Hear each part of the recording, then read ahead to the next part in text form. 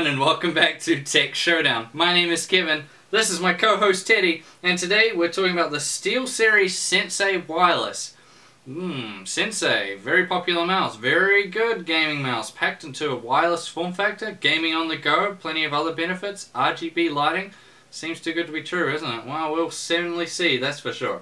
Now let's start off then with the key specs. So sensor-wise, it's packing out 8200 CPI laser sensor.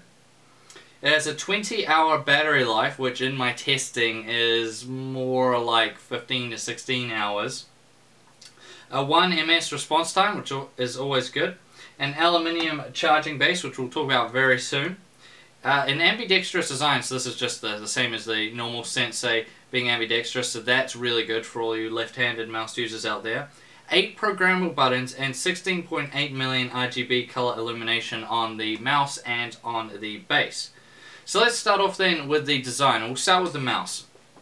So if you've ever used a Sensei before, you'll realize, this one looks exactly the same, and it pretty much is. There's a few little differentials, you know, the silver in the middle here, and a few other little bits and pieces, obviously the lighting, that make it different, but the overall design is the same sleek and minimalistic type one we see, or somewhat minimalistic one we see on the Sensei that everyone really likes.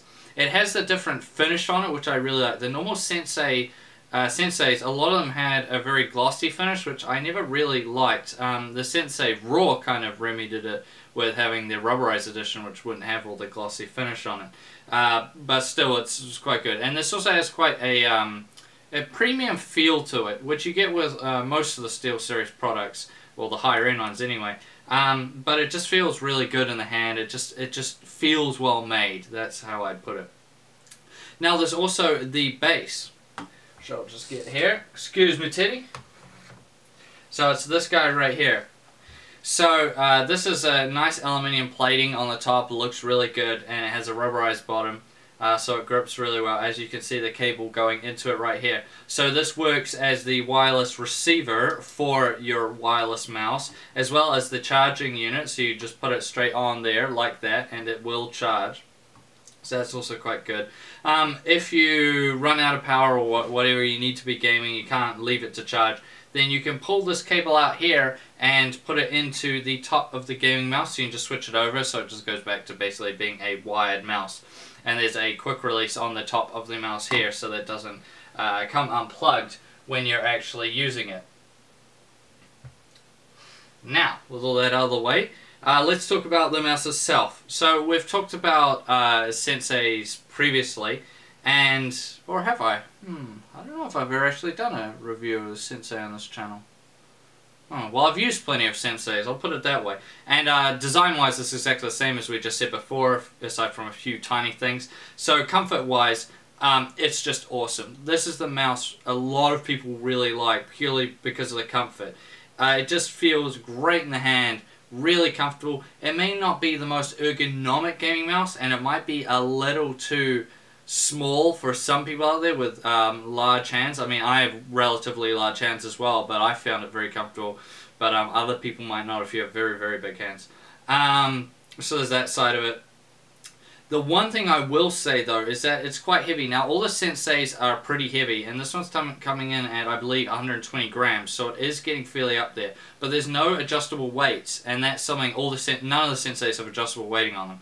So it's not really too unexpected. However, it might be a bit too heavy for some people, and the weight is all at the very back of the mouse as well, which some say might be a good thing, but it is quite heavy, even compared to a normal Sensei, but all the Senseis have been relatively heavy. Personally though, I don't think it's too heavy. I think it's perfect. I think the weight is really, really good. It has a really nice weight to it. So I'm not complaining, I'm just saying some people might have an issue with the weight out there. Now to the sensor. So this sensor is just absolutely fantastic. I love the sensors in the Sensei. They're just always so accurate and so good, and it's just the same thing here. It's really, really good. The one thing I will say is you can raise the CPI all the way up to, CPI, DPI, same thing, remember, all the way up to 16,400. Now I'm using a 1440p display at the moment, and even on that it is absolutely ridiculous. I don't know why anyone would ever go that high. I mean, a lot of people tell me that anything over 1,000 CPI is too high. Personally, I was using this guy on 2,000 for the most part, except in certain games where I'd bump it up to 3,000. But yeah, so the sensor's obviously going to be fine, even by standard. 8,200 is plenty. So yeah, and another thing is, they have to say is, a lot of people complain about laser sensors, saying that there's too much acceleration even when you don't want there to be, and I didn't find that to be the case at all with this guy. I thought it was really good and really good to use, and while I'm saying that, when it was in wireless mode, I didn't notice any lag at all with it, or not being responsive enough. It was just perfect. So yeah, really, really good in the sensor department. Now, buttons and the scroll wheel. So the buttons were awesome, just like every other Sensei I've used. They have a really nice amount of travel, gives you really good feedback when you're playing a game. This is more of the case, like you notice it more when you're playing MOBAs or RTS type games, but you also notice that it's also quite helpful in first-person shooter games, I find, having that nice feedback. It can just make something, especially when you're using like sniper rifles and stuff like that, it just makes it a little bit easier sometimes.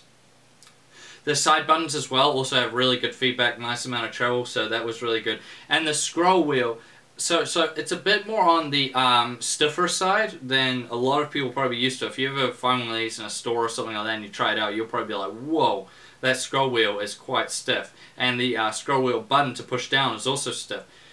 I really like this though. It felt really premium. It didn't feel bad like it was stiff for the wrong reasons. It's very hard to explain for you guys, but just trust me on this. It just felt really good to me anyways. I thought it was a really, really good scroll wheel.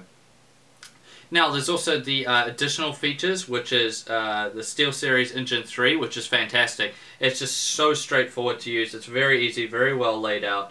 There's all the macro editor and setting all the buttons. Then there's also, you can set the colors for the mouse itself, all the different ones you want, and also the ringer on the base plate.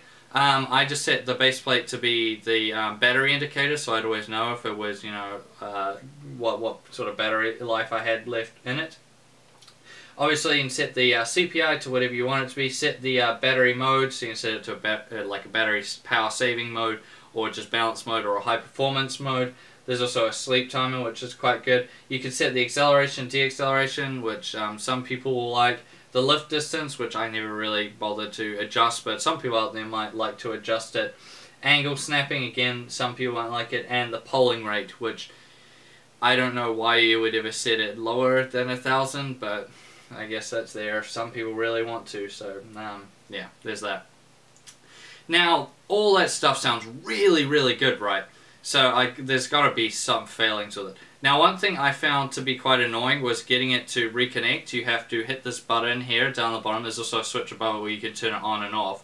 But when you hit this button, it doesn't like automatically reconnect. It takes a few seconds, and that's kind of annoying when it goes to sleep, and then you have to, turn the mouse over, hit that button, and wait for it to kind of wake up. It takes a few seconds, so that can be a little bit annoying to get used to. I mean, if you've been using it for a while, it's probably not that bad. And as I said before, the weight might be a little bit of a con. But overall, yeah, it seems really good. If what's that, Teddy? What's that? It's $250. Whoa, $250. Now that changes things. As you guys know, I love to give you guys consumer advice, because that's primarily why I make these videos. And at 250 New Zealand dollars, this guy is just too expensive. Honestly, I just have to say, it is an absolutely fantastic mouse. I'm not saying it's bad at all by any means, but it's just way too expensive. Not only that, but there's the issue that the wireless receiver, the plate, the base plate, is so big. Imagine if you were buying this for gaming on the go and you got to lug that thing around with you. What happened to the tiny like USB connector type ones? You know the ones I'm talking about, the little ones that are, basically just a tiny 2 centimeter by 2 centimeter USB connector. Well, maybe a tiny bit bigger than that, but you know what I'm saying. What's those little ones? You just pop them on the side of the laptop or something, and then off you go. It doesn't have that either. The batteries are not removable as far as I know, and the charging times are a little bit high on it. The other big problem with it is that unless you have a USB charging port that still works when the computer's turned off, when you turn the computer off, it's not going to be charging. So that's another point. If you just put it on the charger and I'll turn the computer off and you know, head to bed or whatever, it's not gonna charge overnight. So that's another big problem. But the price is the main issue I have here. It's just way too expensive. So what do I recommend then if this guy is too expensive? Well, if you're wanting to stay with Steelseries, I'd recommend going to the Sensei Raw. You can get the rubberized one if you don't want a glossy one. It's all the best parts of a Sensei with all the parts you don't need. And it's coming in at New Zealand. It's about half the price of this guy. And you're not losing out that much. It's the same design. It's got an excellent sensor in it. The buttons are the same, you know, really, really good. You don't get the coloring, so that might be a downside. The lighting, I mean. But, you know, that's not the end of the world. And overall, I just think that the Sensei Raw is a much better value for money mouse than this guy is. By far. By absolutely far. It's just way too expensive. However, money stuff aside, if you just don't care about the money, and you just want an absolutely fantastic wireless gaming mouse, then 100% go for this guy, or if it's on special or whatever, then go for it. It is awesome, it is really good to use, and it's really opened my eyes to wireless gaming mice, which previously I'd always thought, response times, it's not that good, you know, battery life. Where this guy's just opened my eyes up to it, and wow, it is seriously good, but as I said, just a little bit on the pricey side. Now, I thank you all for watching this video. Please subscribe to Tech Showdown if you haven't already, because it really helps me out, and like the video. And as always, I'll see you guys next time.